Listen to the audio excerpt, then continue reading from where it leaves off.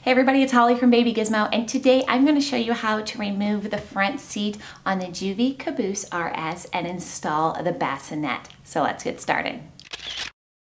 Now the first thing you're going to do is you're going to unattach the fabric on the front of the seat to take it away from the frame. It's just hooked on these little pieces. Just go ahead and take those off. And while you're here, you can go ahead and thread the bottom piece of the 5-point harness through the plastic piece of the seat so that it will come off with the seat. Next, you want to go to the rear of the seat and you want to attach this part of the fabric from the back of the seat. There are just two loops that are looped over like little buttons. Just go ahead and take those off. And then one more set of fabric to undo. There are two little Velcro pieces right here, one on each side. You want to go ahead and undo those.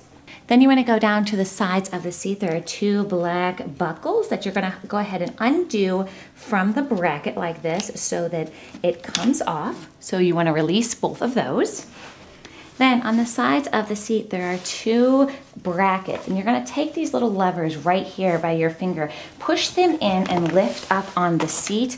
Then your entire seat should come right off.